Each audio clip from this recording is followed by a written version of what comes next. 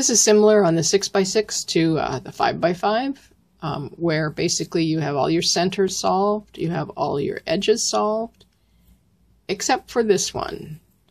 And on the 5x5, what a case can look like is, since there are 3 pieces that make up an edge, you can have the center out of whack. I can show you what that looks like.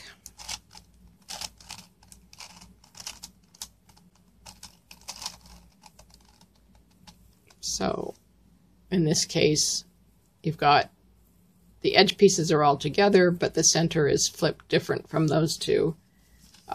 That's very much like this, where the center is flipped from the outer wings. The only difference is this center of this edge is 2 pieces.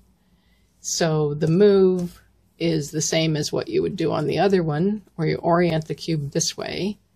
So that the pieces you're working on are right here.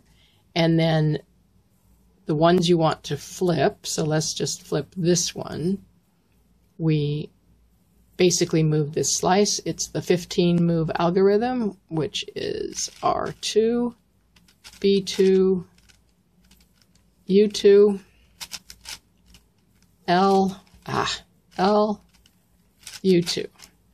And R to me, U2, R away, U2, F2, R away, F2, L away, B2, R double.